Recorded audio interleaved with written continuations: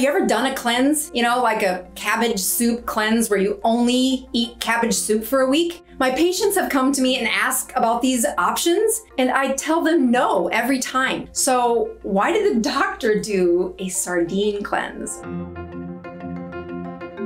So guess what?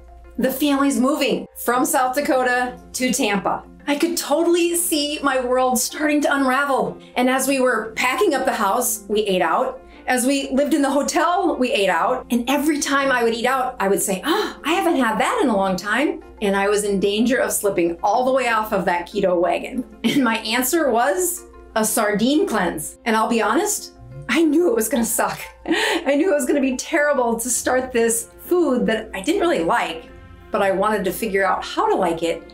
And so I said, well, I will wait till I'm really hungry before I begin my fast. Nearly 60 hours of hunger go by before I'm finally hungry enough to eat my first can of sardines. My blood sugar is 59. I'm hungry. These are lightly smoked.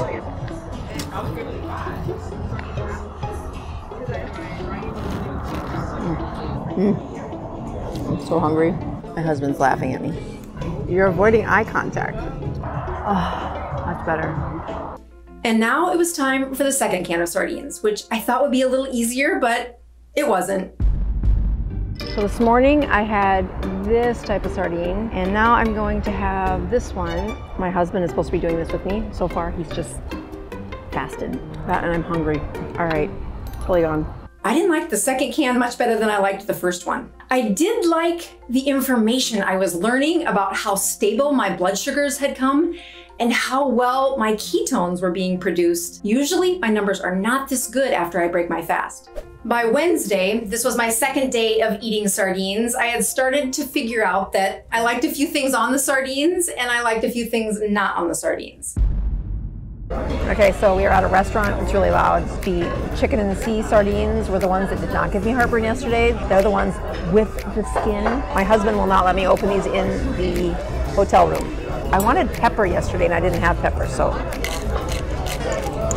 I do think the hardest part about eating the ones with the skins on is you shouldn't look at it. You really shouldn't look at it.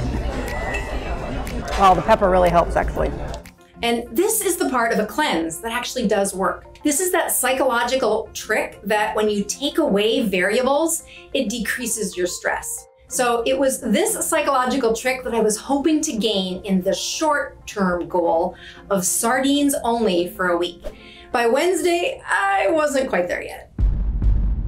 We're about to eat sardines. My husband is eating them with me, but he went to the store today and bought sardines, and so we have two of them. I will let him pick which one he wants. You want the tomato or not the tomato? I don't care, it's the only options they have.